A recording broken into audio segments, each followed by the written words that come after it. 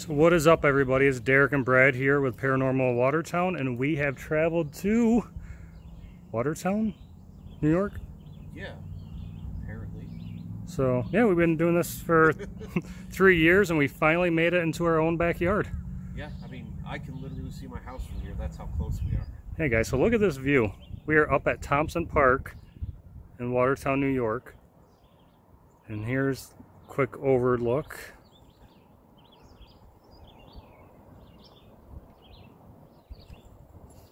So yeah, so what brings us up here today is the Thompson Park Vortex. Now this is a spot that is on the Haunted History Trail, and as you guys know, our goal is to visit every single one of those locations. I think it's up to 89 locations or 84. It fluctuates every year. Yeah, it's pretty up there. I mean, more are added all the time, and if certain owners don't want to be on it, they get taken off. So then new owners get put on there. So yeah, so we are up here at Thompson Park. So Brad, what do we know about this supposed vortex? Okay, so legend is that it's some sort of time vortex. Claims are that if you step into it, you can be transported to another location. Other claims are that you just kind of disappear for like an hour or two and then show up again. Other people have reported being near it and being dizzy and sick to their stomachs and stuff like that. So there's a lot of myth associated to it, and we're going to try to see what we can find. One thing that is kind of interesting that lends a little bit to this is Area 51. When it was first made, code name for it was Watertown, Nevada. And also John Dulles, I think is his name, local here. John or Alan Dulles? I can't remember which one. Either way, he's head of the CIA back in the day. So that's why other people kind of give this little credence, you know. So it may be like some sort of like time travel vortex that the CIA created or something. That, but the fact that he was the head of the agency like fuels people's... Yeah, John Dulles, right? I think it is, yeah. I don't know why Alan is sticking in my head. He was another, I think. But yeah, he was a Watertown native, became director of the CIA. And then he pretty much said that Area 51 reminded him of his hometown, and the nickname is Watertown or Watertown Strip. Yeah. Because there's nothing there. So yeah, so we are gonna go try to find this vortex. A lot of people, you know, say they've been up here, they've seen it, and there's a whole sign that labels where it is or where the main vortex is. I guess supposedly it shifts. Moves. Okay. And that, if it does, that lends credence to my theory that it's the underground power lines, which are very close to the surface, and then the rock that the park is sitting on, kind of like an EMF generator that just affects people. But we'll find out. That's what we're here for. We're going to investigate it, and we will see what we can find. All right, so I'm just turning on my body cam, guys. We are going to go search for the vortex, and it's starting to rain a little bit now, so hopefully we can avoid that. But Brad's just looking up because we were both right. There is a John Dulles and an Alan Dulles, both from Watertown, both associated with the military. But it is Alan Dulles who was associated with the CIA. Yeah. And Brad just saw that he was associated with some pretty big programs in that. Yeah, the Bay of Pigs invasion, MK Ultra. Head of CIA during the Cold War. He oversaw the 1953 Iranian coup, the 54 Guatemalan coup, the Lockheed U-2 program, and Project MK Ultra, the Bay of Pigs invasion. Yeah, so that's some pretty heavy stuff. I mean, Bay of Pigs and the Cold War alone leads to a ton of conspiracies about, you know, the Kennedy assassination. And MK Ultra to this day is pretty much brainwashing. Yeah. And the fact that the government has actually acknowledged that it was real. Yeah. For many years, as it's a conspiracy, and then they're like, nope, here's all the paperwork. Yeah, and also with the vortex, and like I think you will see in the sign too with the vortex, like there's a big alien, because obviously Area 51 associated with it. But just in the past year, the disclosure that the government has had with alien craft and alien budget for UFO and extraterrestrial stuff, it's just pretty interesting. So is this the stuff they talk about? Like, yeah, this is the fitness stuff. Yeah. Okay. I never thought. Oh, fitness trail. Okay. I never thought that. I always thought the Vortex was on that side of the park. I did too. I never remember that the park keeps going this way. Yeah. I never have a reason to go over here. All right, so here's the Watertown Rotary Club Charles R. Hyde Memorial Fitness Trail. And does this even say a Vortex on here? Valence beam. No, so they don't even label the Vortex on here at all. It's somewhere between here. Is that where we were at? And here. Yeah, because that's the city pool. Lot. All right. Yeah. Yeah, so I said if we walk the trail, we're going to find it. So we got a quarter or a third of a mile to... I didn't hydrate enough. Like it's not creepy enough I'm wearing a body cam in a park. Why are you wearing a body cam? We're just trying to stay safe. We're trying to find a Vortex, guys. All right. Yeah, so this, a lot of people probably don't even know where this is. No. Like I said, I'm pretty much a Watertown native. There it is. Oh. All right. Like I said, I forget that the park extends all the way out this far. Yeah. So I've always been looking for it over there. Yeah. All right, so after a little bit of a delay, because we have no idea how far this park extended, we have found it. It's right here. Thompson Park, Vortex, Watertown's Area 51. Yeah, so let's get you guys up closer to this. Oh, there's a trail that goes off. All right, and we are going to go down that trail. Yeah, guys, so this is actually a trail back here, so we're going to walk back here. Brad does have an EMF detector.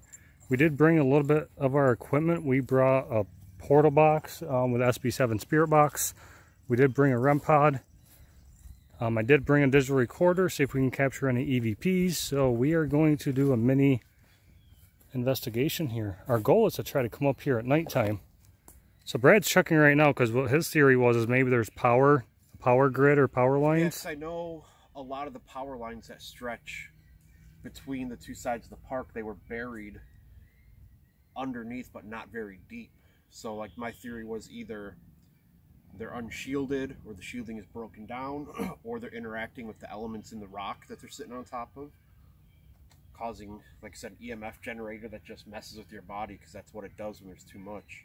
Yeah, so that could also cause hallucinations and disorientation. Yeah, it can cause time loss. I mean, hell, when we were at the Conjuring House, not even just the Conjuring House, a couple places we've been, we get affected where we're in a room, we're like, man, we were in there 5 minutes, and you look at your recorder and you were there for a half hour or something like that. All right, so I don't know how far this trail actually goes back. So yeah, we're documenting if the ground itself is giving off any EMF. Doesn't seem like it. So this is actually pretty cool back here. I would assume it probably circles around. I don't know. Let's take the scary part. That's what we do. It's scary, fuck it, we're there.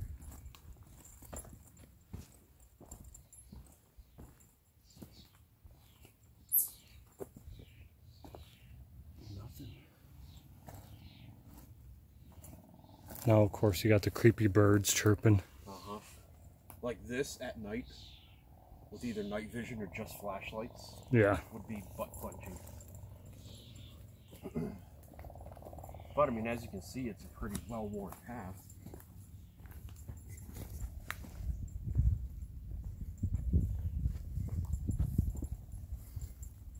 Here, let me get out my digital recorder and do a quick EVP as we're walking through. Okay.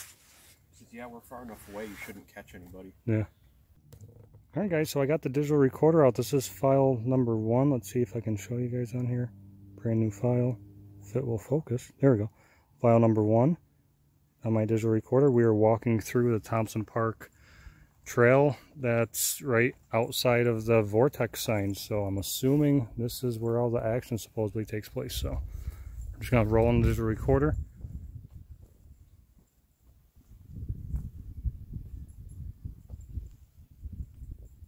This place is kind of creepy, Brad. I'm not gonna... like... Is there anyone or any entity back here that wishes to speak to us? This is a trail right back here, Brad. This might be where it comes in. You know how you could go left or right? Yeah. I think Brad's in a little clearing.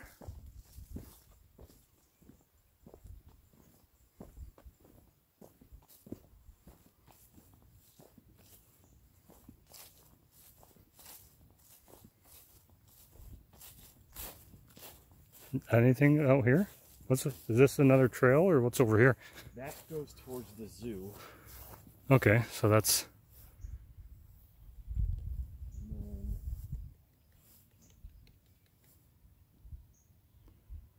Let's see anything over there. Yeah, you want to walk back up and around and see what's... This is just a really odd clearing in the middle of... Yeah. This is where the aliens land. Yeah, I'm thinking break out the port, like maybe, I mean, this is a pretty small trail, so if that other section just loops back around to the front, we could just run a portal box all the way through and then run it back here. Yeah, see what there is. Alright, so this is file number 2 on my digital recorder. We are actually going to run the portal box through, or the the Hack Shack spirit box through the portal. See if we can come up with anything here. We are actually out at the beginning of the trail. I'm going to see what we can get here. Alright, so that's on.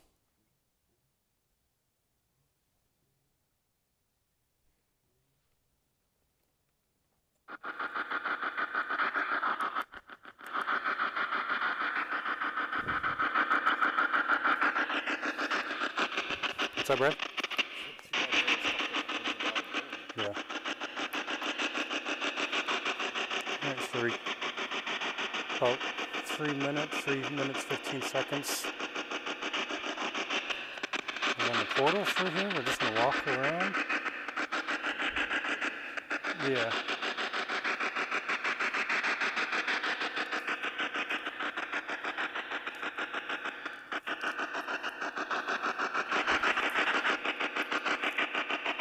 Just seeing if anything pops up through here.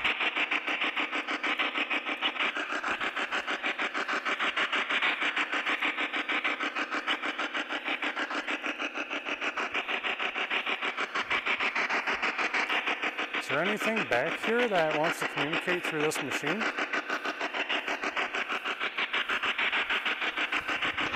Oh, does this trail go further back? Oh.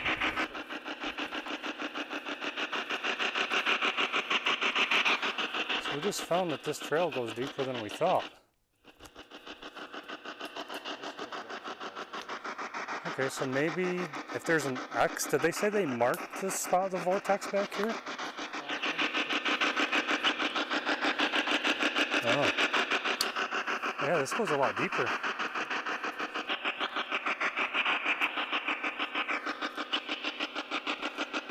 So we turned this on at 3 minutes on the recorder.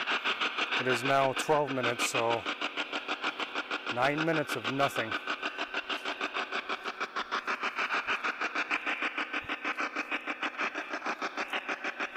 I have no idea how far back this trail goes.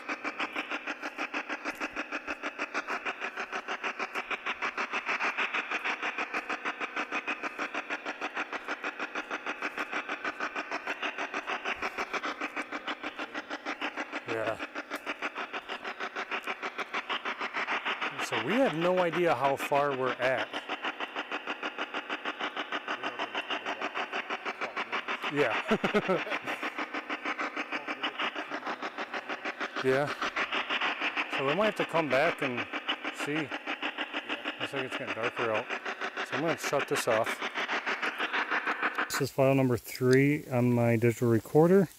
We just walked for 12 minutes into the other trail that's behind the clearing. Yeah, and we have no idea how far back this trail goes. So it's starting to rain pretty hard now. So we're going to head back, but I threw on my digital recorder.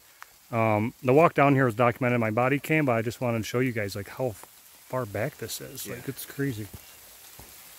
Was I going off because of my phone? What's that? Was I going off because of my phone? No, it's probably going off. The thing is, like, we've lived here. I mean, you've lived in the area longer than I have, but we never knew this existed. Yeah, it's nuts. Or at least not to this extent. Yeah, so we walked for 12 minutes down through here. We didn't get any voices through the spirit box, but you never know. It might have captured an EVP or 12-minute EVP session. Yeah. So if anyone's here, can you talk into my direction? I'll be able to hear you. I have tools that can pick up your voice. Or can you show yourself and guide us out of here?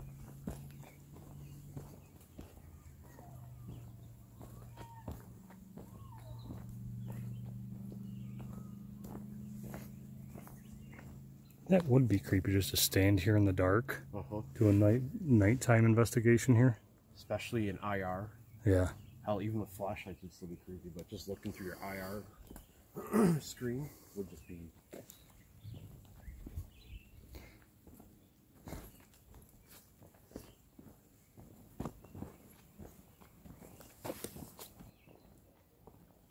Is anyone here associated with the military? Can you tell me if you're part of a project?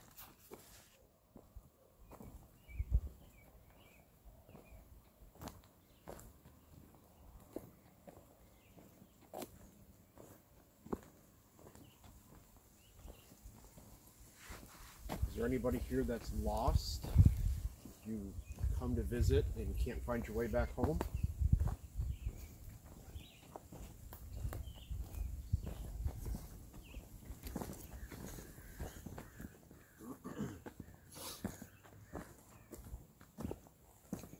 Honestly, keep expecting to see like a dead body or something. That'd be nuts. What'd you guys find? Oh, cold case.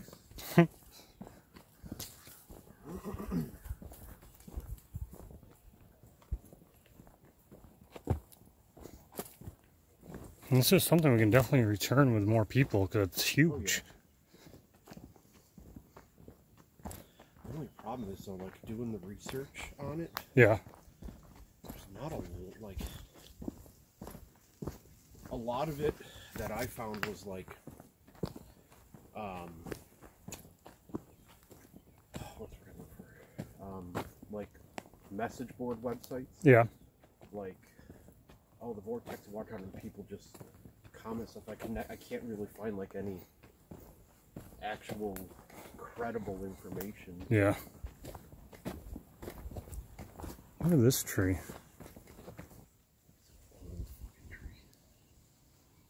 Just Look at how it's weird, bent, too. yeah. I was just thinking that it's just an odd shaped bent tree. It's like a straight up 90-degree angle. Yeah. So we actually made it back here in about 6 minutes. We were walking for what, about 12? Yeah, I think we were walking Slower, yeah. than we were back. So yeah, guys, this is back at the clearing. So once you get past the initial, I don't think those people know. I'll let them know though. I mean, that's goes. Yeah. So if you walk at a fast pace, we went about 6 minutes in there. So yeah, just to document. Yeah, because we walked slower through it than we did coming back. Yeah. So if you walk at a slow clip, it's about 12. If you hustle back, it's about 6 minutes to where we left off, just to know how far we went back into there. Yeah. I mean, it's still quite a fucking hike, though, either way. I still think this is weird. Random clearing, and it looks like they maintain it. Yeah. For what? I don't know. Yeah. Alright, so we're going to review our footage and see what we can find. I'll let you know.